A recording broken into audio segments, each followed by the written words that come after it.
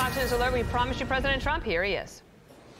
All right, thank you very much. I just want to say before we begin, these are all Biden trials. This is done as election interference. Everybody knows it. I'm here instead of being able to be in Pennsylvania and Georgia and lots of other places campaigning.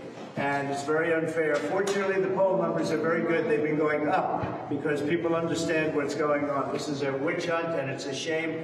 And it comes out of Washington. It's in coordination with Washington, everything, including the DA's office. It's in coordination with Washington.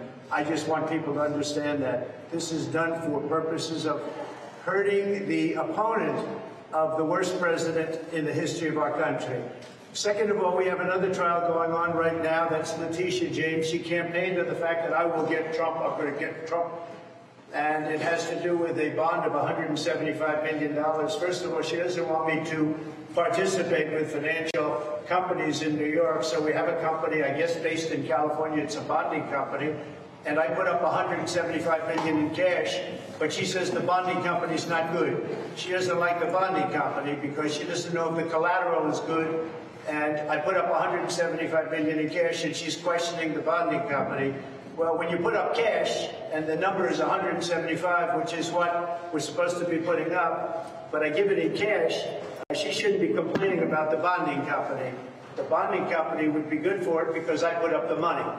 And I have plenty of money to put up, but nobody is going to be putting up with this. Nobody is going to be listening or coming to New York anymore. Businesses are going to be fleeing because people are treated so badly.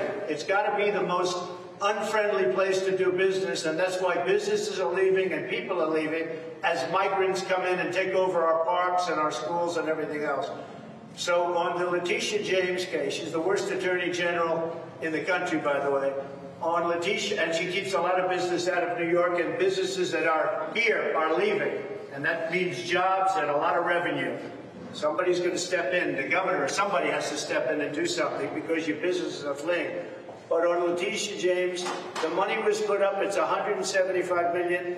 And I don't think she's complaining about me for the first time ever. She's complaining about the company.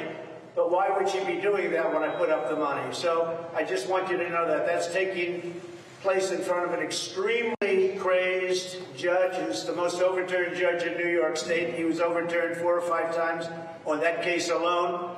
That's, you know who it is. I don't have to mention names. I want to be nice.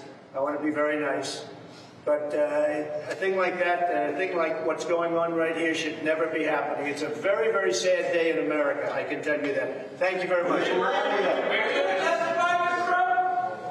I'm Steve Doocy. I'm Brian Kilmeade. And I'm Ainsley Earhart. And click here to subscribe to the Fox News YouTube page to catch our hottest interviews and most compelling analysis.